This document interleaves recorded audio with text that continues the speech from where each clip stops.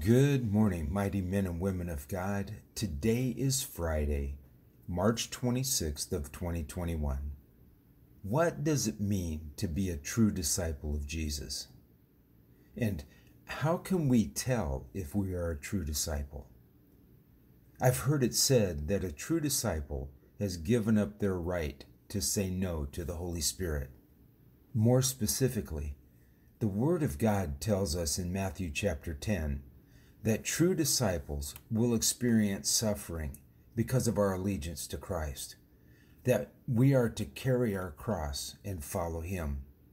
As this world gets crazier by the day and more outspoken and hateful toward Christian spiritual values, becoming a true disciple requires that we count the cost. And, brothers and sisters, there will be a price to be paid. So today, this morning's prayer considers the cost of becoming a true disciple of Jesus Christ. Father, you have directed us to go out like sheep among wolves.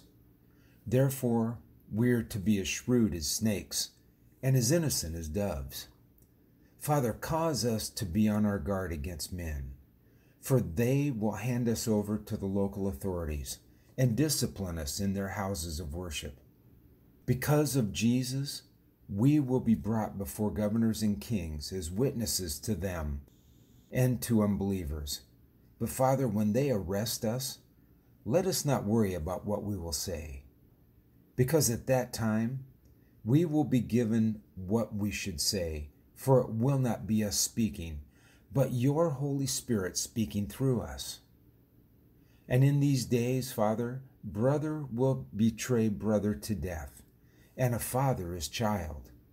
Children will rebel against their parents and have them put to death. All people will hate us because of Jesus. But Father, you promise that we who endure to the end will be saved. You have instructed us not to be afraid. There is nothing concealed that will not be disclosed. All things hidden will be made known. What you tell us in the dark, Father, we are to speak in the daylight.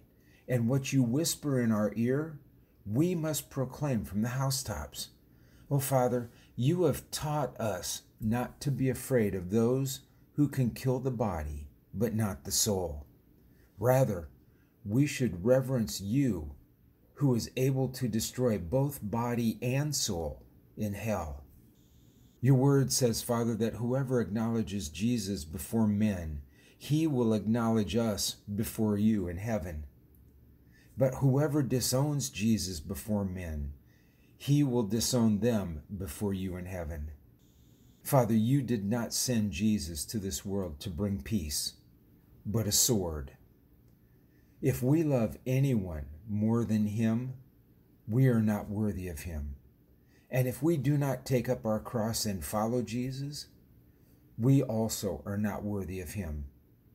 Father, these are hard sayings, but help our understanding so that we can be in the light, just as Jesus is in the light. Father, it's in the mighty name of Jesus I pray this morning. Amen. This is Jeff with this morning's prayer, praying that you have a great and God-filled day today. Shalom.